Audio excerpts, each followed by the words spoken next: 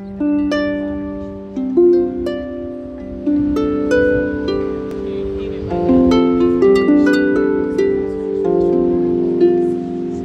Emer von Atzinger, and this is a Nalbinding class, and it's an intermediate class. So you really need to know a stitch, at least one stitch, before you're able to do some of the things I'll be showing tonight. But if you don't know a stitch and you just want to watch, that's fine too. In the chat, can people just sort of say who has needle and yarn with them? And just so I can get an idea of people who are going to be trying to do the things we're showing tonight as we go along.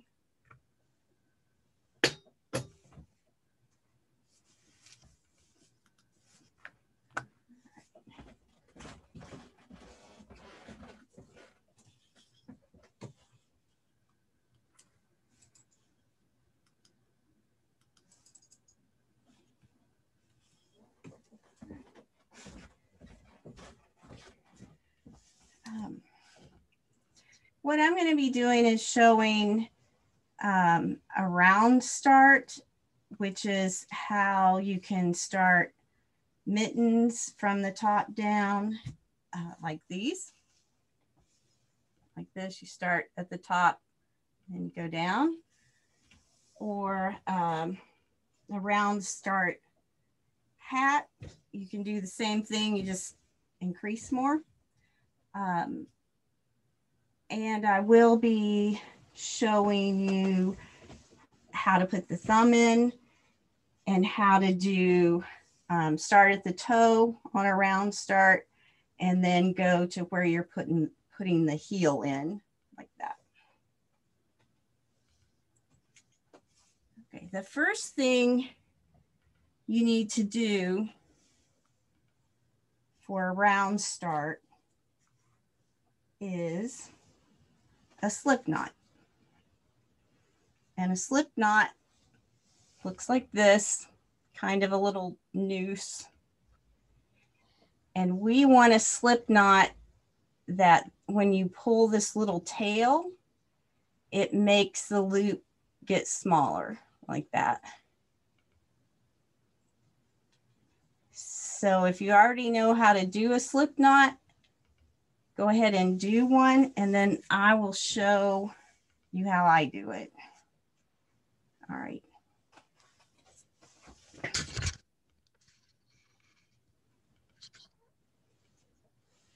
Okay.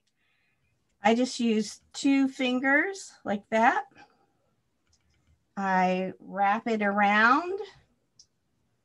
I don't know if you can see that. And then I take it, the tail between my 2 fingers, pull the sides up, and you get a slip knot with this side where the little tail, when you pull it, it makes it get smaller.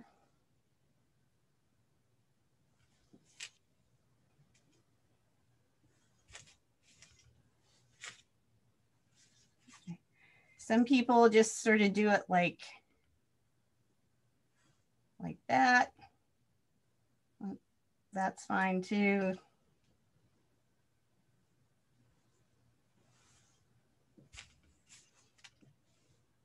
All right. So you want to thread your Nalbinding needle through the end without the loop.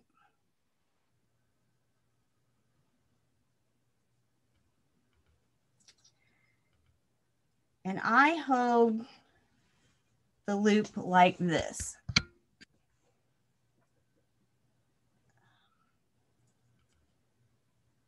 I put my thumb over the knot.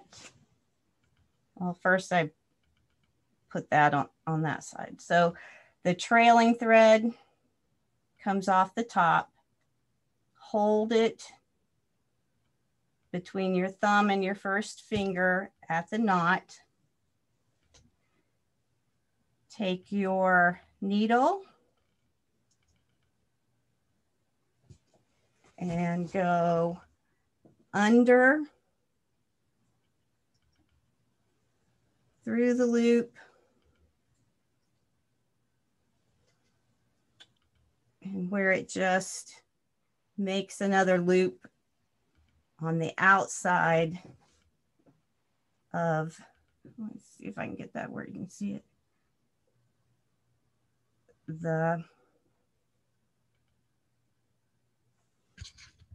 Oh, that's not doing very well. It makes a loop around the slip knot loop that you made. The second thing you do is you do that again, go under the slip knot loop and catch the loop you just made, go through it and come back.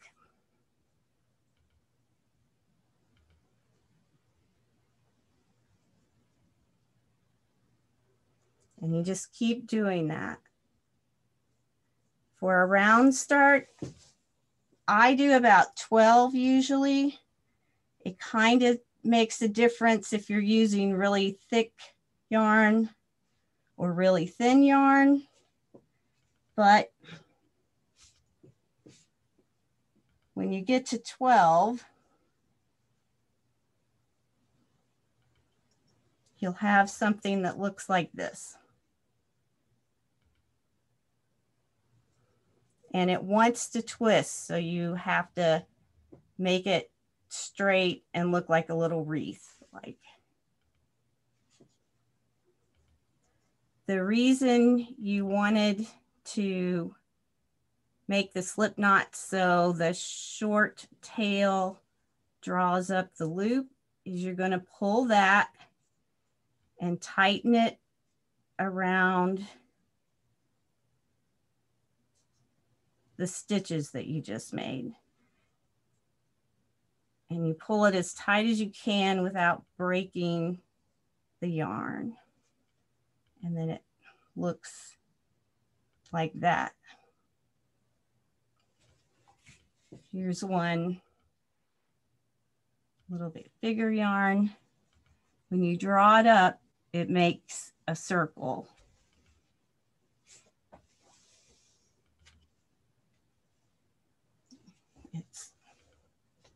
It's this.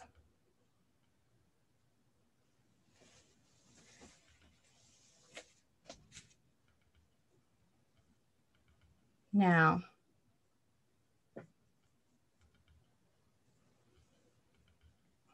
this little tail is going to drive you crazy. So kind of hold it back out of the way somewhere. And this, your working thread, or sometimes it's called the trailing thread, you want to come back around your thumb like that.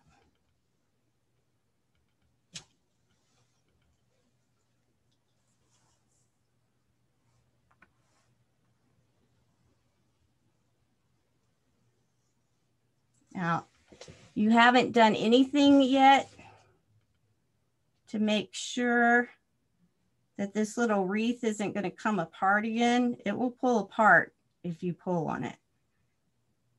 So you have to bind those two ends together.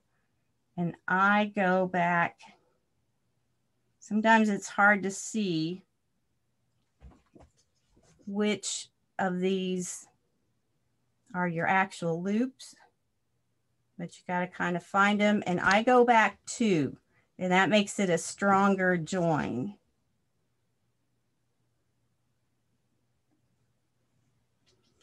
Then you catch the first one, first loop on the other side, go under the thread. I don't know if you can see that. And then pull it tight. and that locks your two ends together. Then go back through the same place you were. Under the thread, under the yarn, kind of makes a circle. Stick your thumb up through that circle, pull it through. And that's your thumb loop.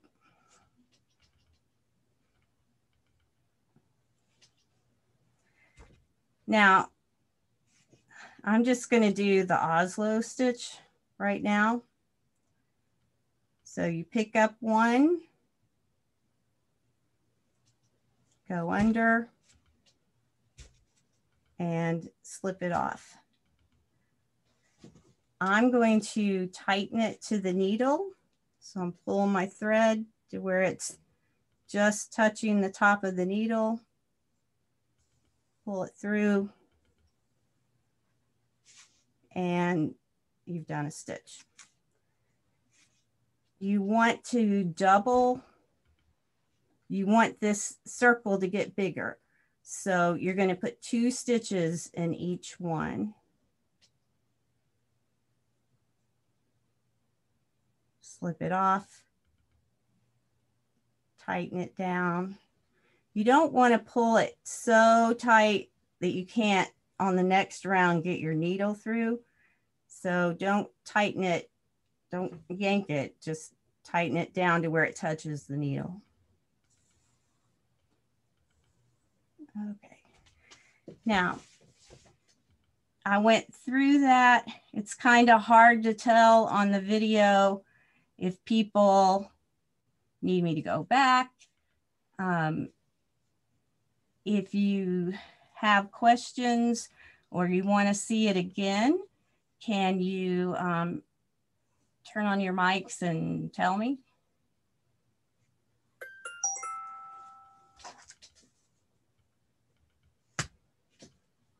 Okay. All right, is everybody okay so far? Okay, so you just keep going around.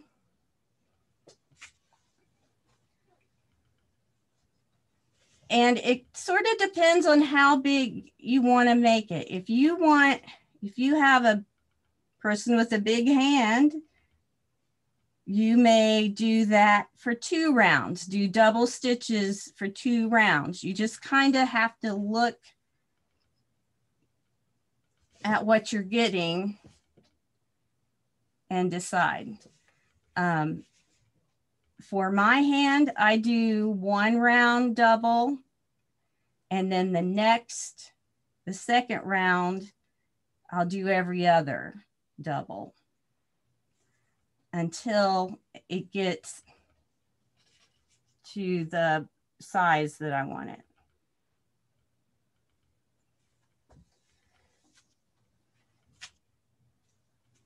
You can do hats the same way. Start with the round start. If you want a flat hat like a beret, you keep doubling the stitches as you go around until you get it how you want it. And then if you need to tighten it down, then you decrease. And by decrease, I mean, instead of picking up the next loop, you pick up 2. And do your stitch. I'm doing the finished stitch for this, so I would pick up, just do my stitches normal and keep on going, except I wasn't in the right thing. All right. So suppose you've gone around and you've gotten it down to where you need your thumb to be.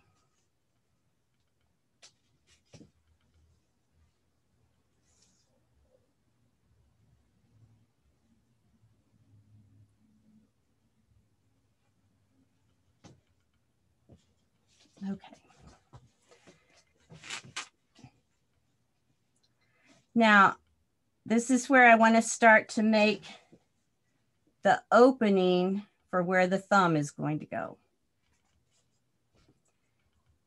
Regularly, I would go to the next stitch and pick it up, and that would attach it.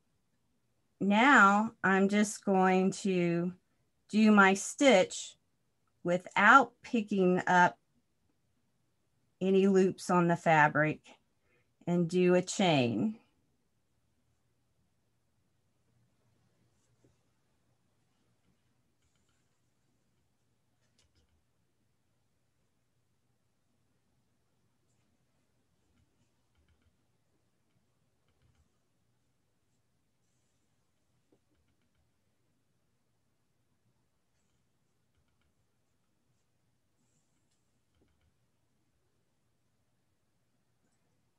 And you do that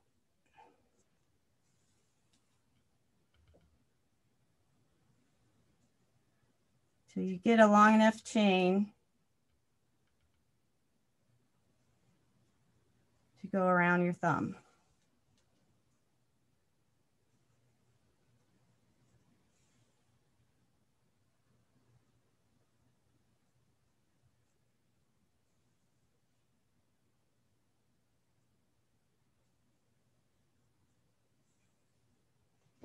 Okay. Try it on your hand.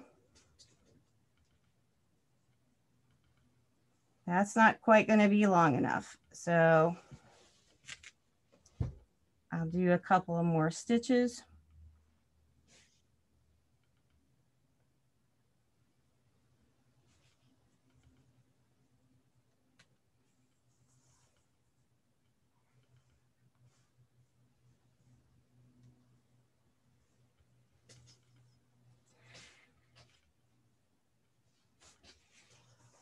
And then I kind of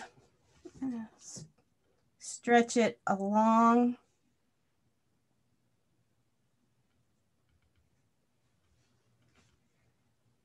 And I pick up 2 loops because that makes it stronger. And just keep doing my stitch.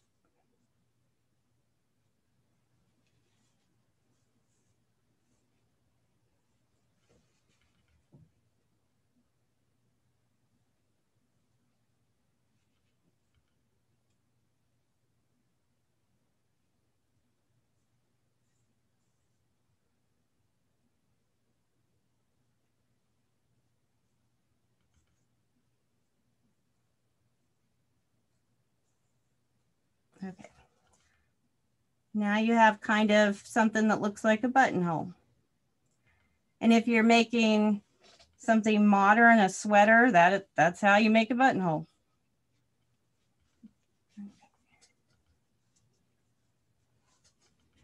And then you just keep going around.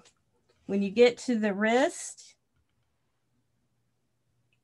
you just have to kind of shape it to make it go in. Right at the sides, you decrease. All right. So here's some fingerless mittens that I started, and that's how I made the hole. To get where you want the thumb to be, I decide which side I want to be the right side.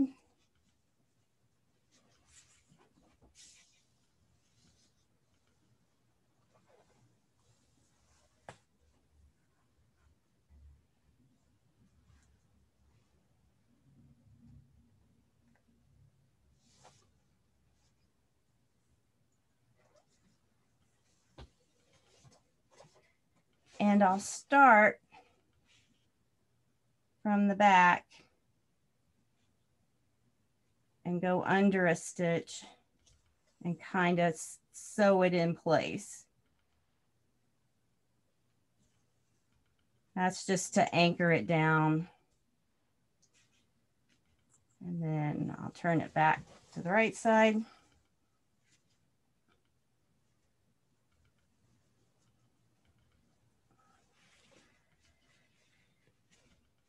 Put my thumb under the yarn.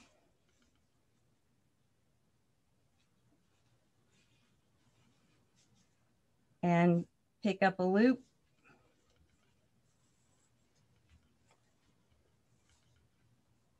And go around, and you have your start of your thumb loop.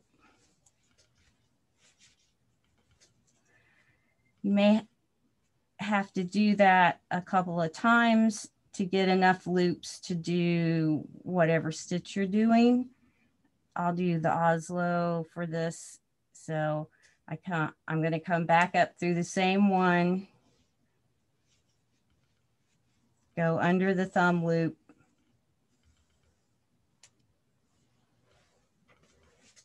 slip it off, and I'm going to tighten it down a little bit. And now I can progress to the next loop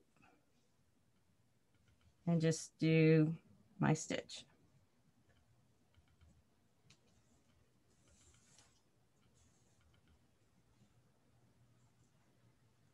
And you do that all the way around. At least on this first row, to make it stronger, I like to go under the next loop, pick up the next loop and go under the old loop too. That just kind of makes it stronger. Pick up the first loop for the Oslo, tighten it up a little bit and keep on going. You'll start to get a tube when you get to the end of your thumb. You just got to kind of do it by eye and start decreasing until it gets so tight you can't do another stitch, and that's where you end.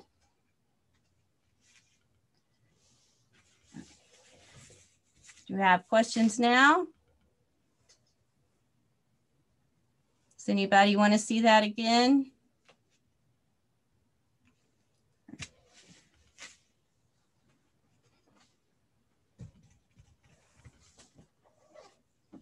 Okay.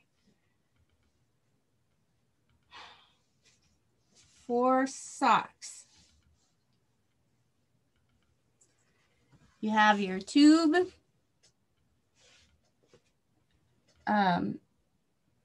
It's really important as you're going through for things like mittens and socks where you're doing two that you're trying to match, that you do a few rows and then you go back, you start your second one, do the same amount of rows, compare them back and forth to make sure you're getting them the same size, and go back and forth like that until you get to the point on socks where your ankle is. So in this finished sock, right here is where my ankle goes, and this is the part that goes around the top of your ankle, like this. So here is, this is just at exactly the right point. So do exactly the same thing like on the thumb for the mitten. You stop attaching and you make your chain long enough so that it will go around your ankle. So if this is my ankle, it's going to go all the way around and be pretty snug to the other side.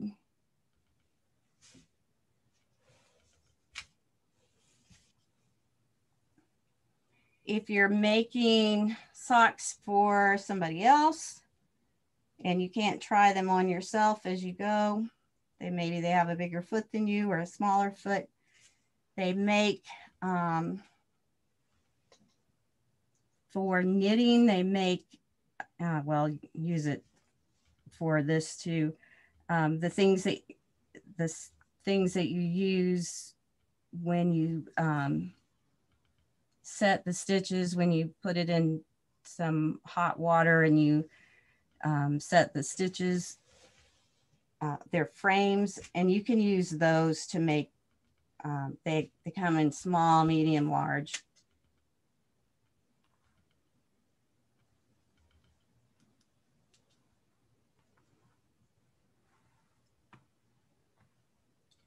So you do the same thing.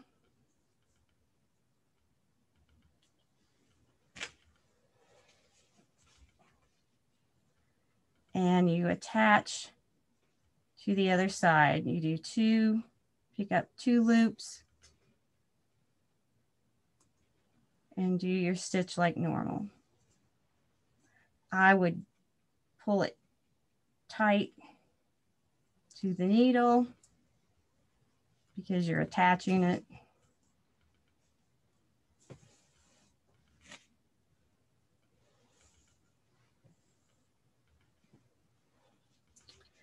And then you do in a circle, around, around, around, and that's what makes your ankle.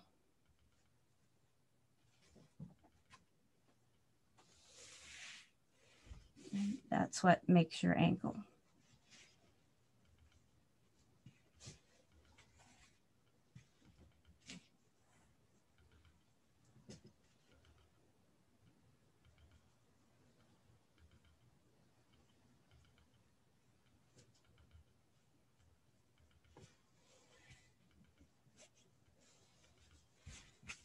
You attach on, just like I showed you for the, in the opening for the mitten, you would attach on right there from the back. You do 1 round all the way around. When you come to this corner, you're going to decrease. So for about 4 stitches in the corner, decrease. So pick up 2 loops at a time. Go around to the next corner. You do the same thing. You keep trying it on yourself or on your form. And when you get on the second round, when you get to the middle portion here and here, you increase. So for 2 stitches right in the middle, you increase, and that's what gives you the heel shape. Decreasing at the corners and increasing at the middle.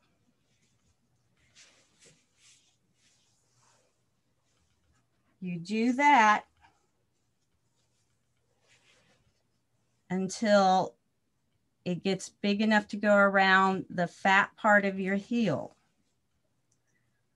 Once it's that big, then instead of increasing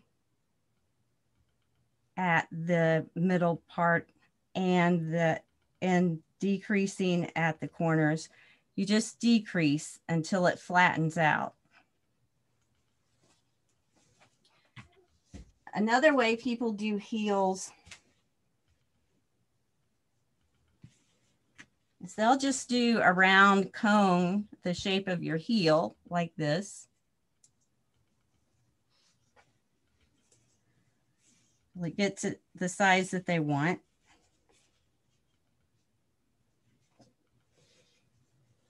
And then they basically sew it on from the back side.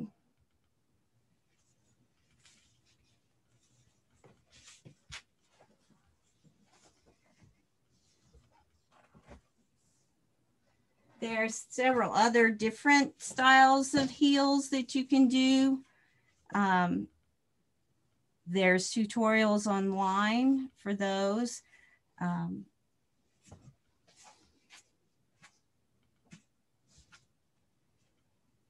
There's one more type of mitten I want to show you. It makes kind of a, instead of a rounded top like this when you put it on, where it comes to a point, it's kind of a flat, I don't know if you can see that. It's a flatter edge. It's more squared. You see mittens done both ways in period. So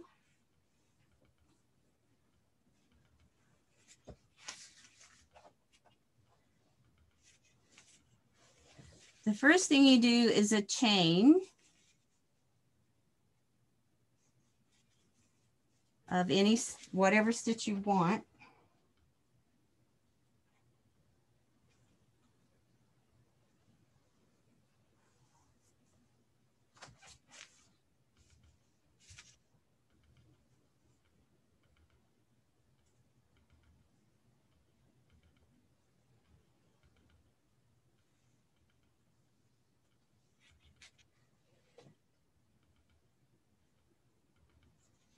So you make the chain about the length of your fingers, the top of your fingers like that, plus about an inch. You bend it up back towards, make kind of a S curve on the top, a curve on the top. And I'd say it's 1, 2, 3, 4, 5. It's about 5 stitches in, 5 or 6 stitches in. You pick up 2 loops.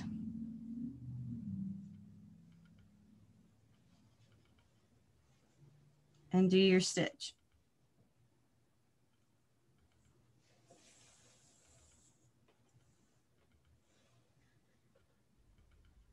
You just keep doing your stitch. And on this, I would only increase every other stitch to get it the shape that you want. I mean, you can watch as you go along because it makes a difference how thick or thin your yarn is. But you want to give it a little bit of volume.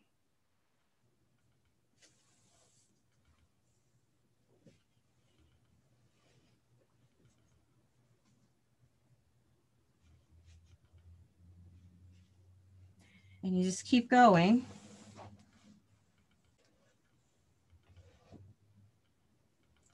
Until you get all the way to the end of your chain.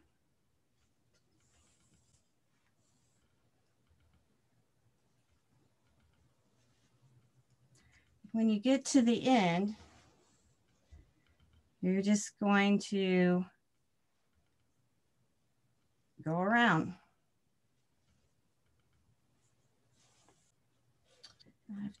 I've got a couple of more there to go, and I'll show you how you go around the end. Okay, when you get to the end, it's not really a loop, but you can get your needle under it and do a stitch.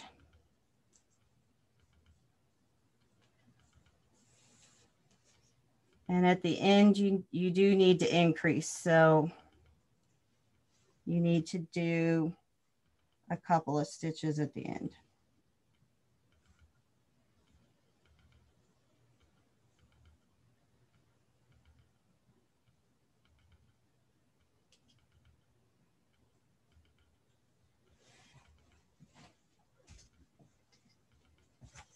And that's how this mitten is started. You just keep increasing to at the very ends till you get it as wide as you want, as full as you want it. And then from there on, you just do regular stitches. That's how I did this bag. I made a long chain. I felted it, so it's a little bit hard to see, but I did a long chain and bent it over, attached it, and just kept circling around, increasing a little bit. I increased probably till about here. And then where I wanted it to narrow down, instead of increasing, I decreased a stitch. And I just did that for one row and then went on around.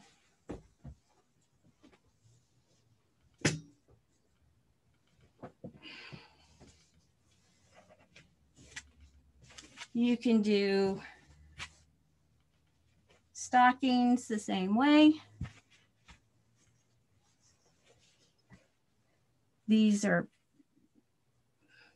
the stitching may be easier to see, I don't know, but I just made the cone.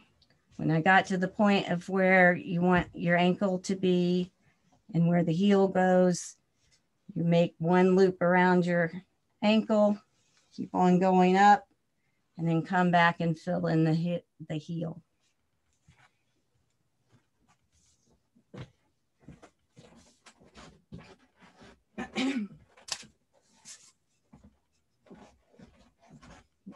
We talked about top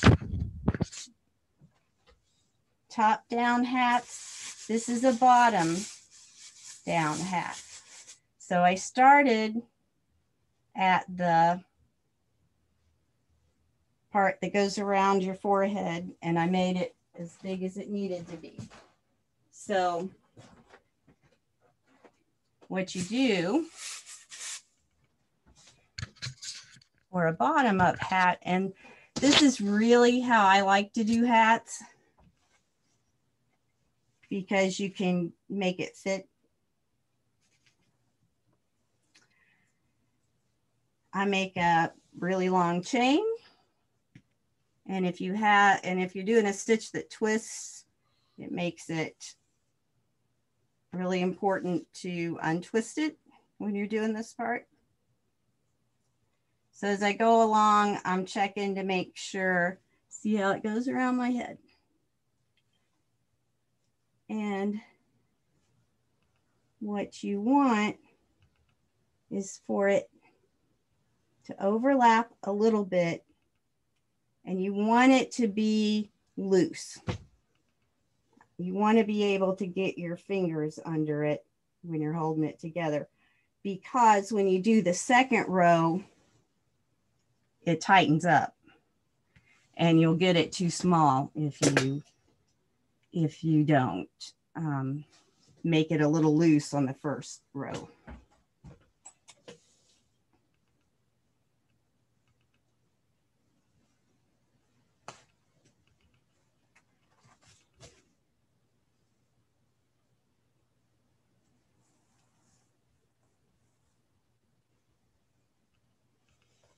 Okay.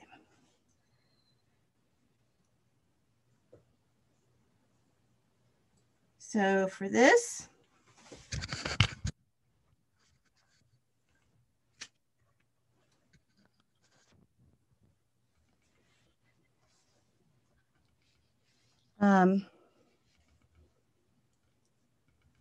you got it as big as you want it.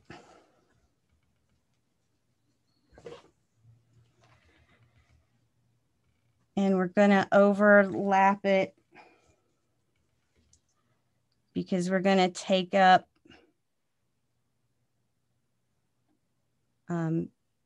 at least 2 stitches on the first go around so that we make it stronger, the joint stronger. And then I'm going to do the Oslo on this round. You just do your stitch.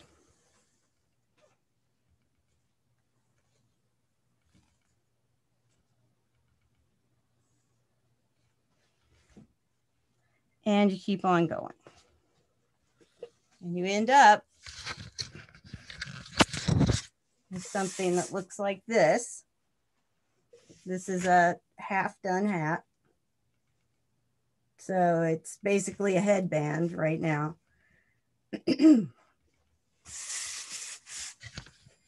At the point where you want it to start getting smaller, this is a small head. This isn't a regular person size head. So let's say about right here is where I want it to start getting smaller and break over your head.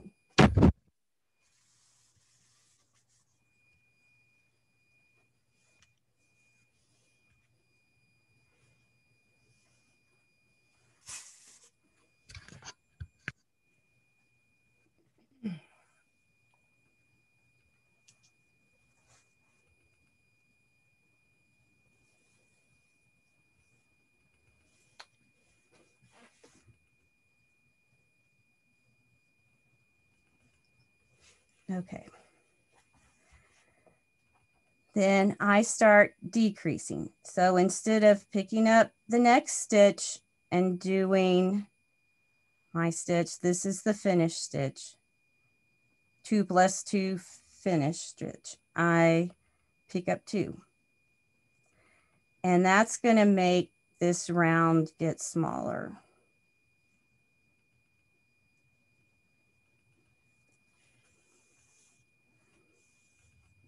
On the first round, I decrease, then I do 11 more stitches, and on the 12th one, I decrease again. And I do that all the way around back to where I started decreasing. Some people use stitch markers.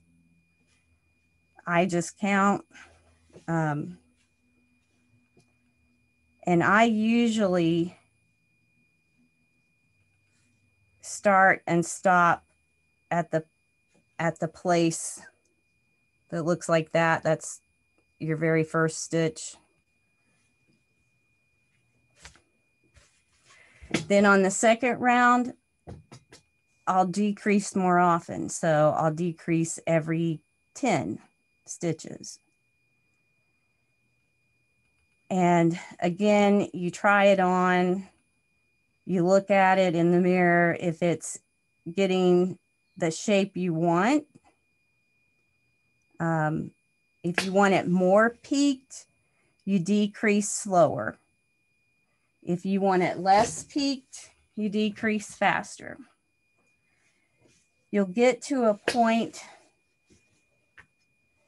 where it almost looks like this, only with a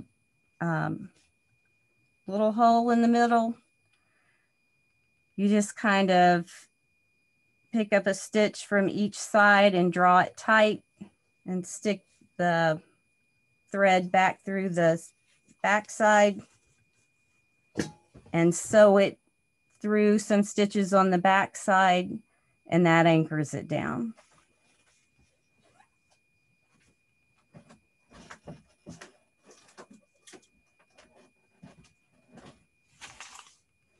So this is a bottom up hat.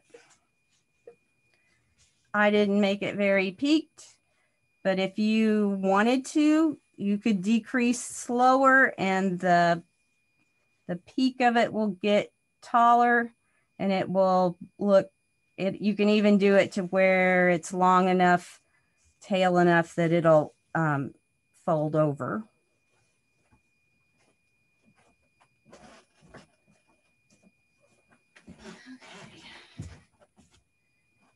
I feel like I've thrown a lot at people. Maybe everybody already knew everything that I just told you. Okay, we have one question here from Flora Brandsdaughter.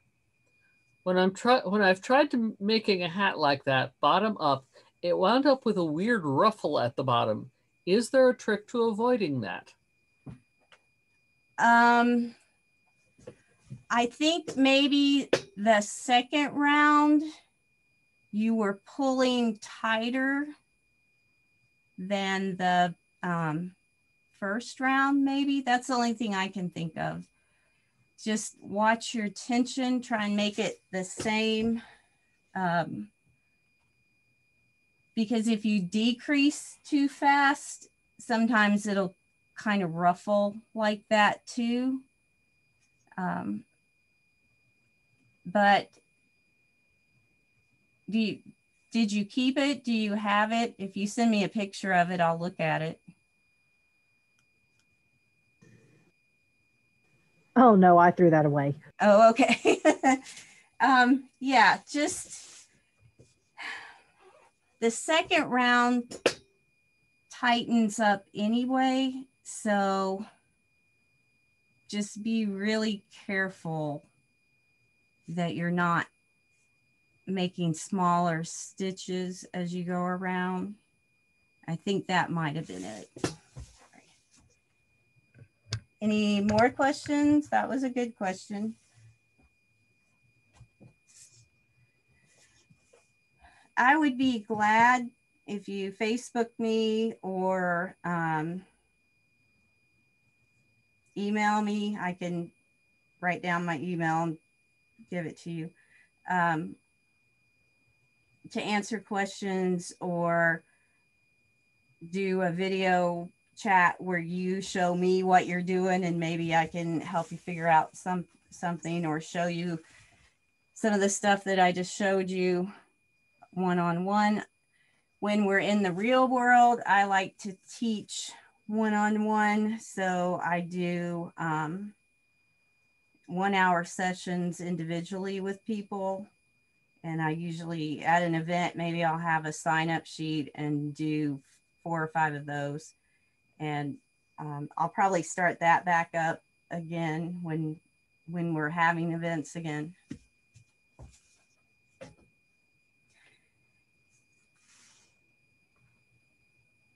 Do we have another question? We have someone saying, thank you so much for the class. Oh, I can't tell you how strange it is to sort of talk to yourself and not be able to really see what people are doing. So I hope it was helpful. If it's not, I'm sorry. But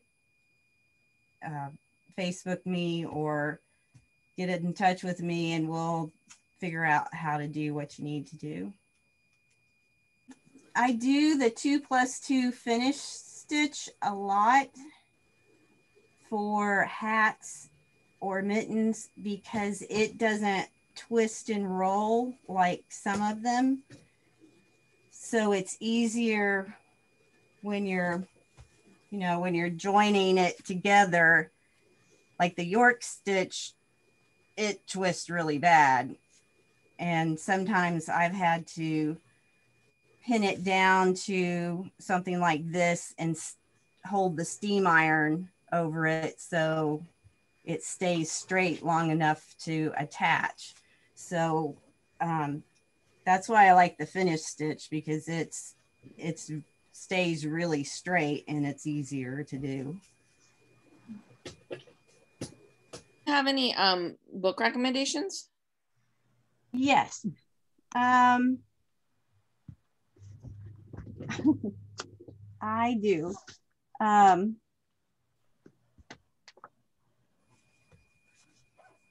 see. I taught myself from this book. It's the Sigurd Bryan's daughter, or Anne-Marie Decker book, She's a Laurel in the SCA. But that was way before there were videos online when I taught myself. So I like to go to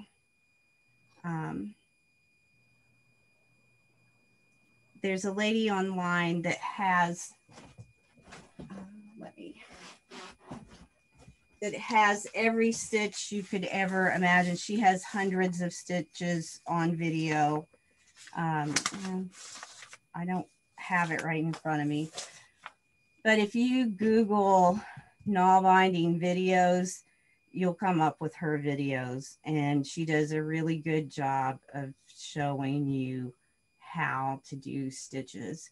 And that's how I learn new stitches. There are some not very good books out there. There's one that's a Danish translation, and it's probably a good book in Danish, but the translation's not very good.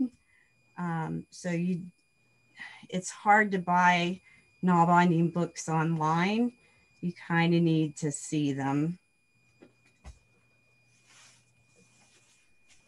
Thank you. You're welcome. A Nalbinding Facebook group that's pretty good, and that will answer people's questions and that sort of thing. And it has people from all over the world on it, and you get to see their projects. So I enjoy it.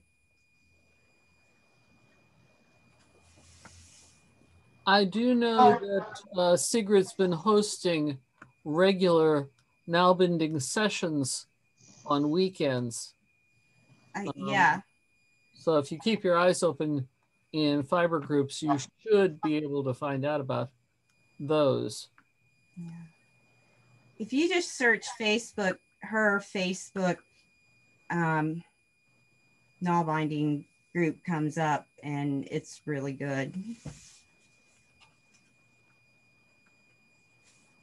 Yeah, I believe she's on Facebook as Anne-Marie Decker. Yeah, it is Anne-Marie Decker. 3 words.